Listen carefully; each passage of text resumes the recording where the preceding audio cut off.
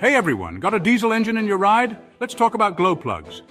Glow plugs are a crucial component in diesel engines. They heat up to help ignite the fuel, especially in cold weather.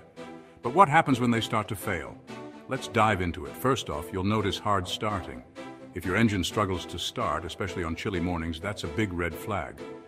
Another sign is rough idling. Your engine may shake or run unevenly. Also, pay attention to excessive white smoke from your exhaust. That's unburned fuel, folks. And it means your glow plugs might not be doing their job. Now let's talk about checking glow plugs. It's simpler than you think. You'll need a multimeter to test the resistance. Unplug the electrical connector and place the multimeter leads on the plug terminals. A good glow plug should read between 0.5 and 2 ohms. If it's outside that range, it's time for a replacement.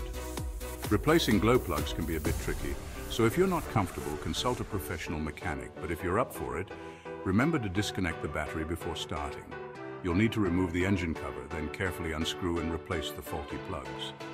Make sure you torque them to the manufacturer's specifications, and there you have it. Identifying and dealing with bad glow plugs doesn't have to be a headache. Keep an eye out for the signs, do a quick test, and replace them if needed. Your diesel engine will thank you.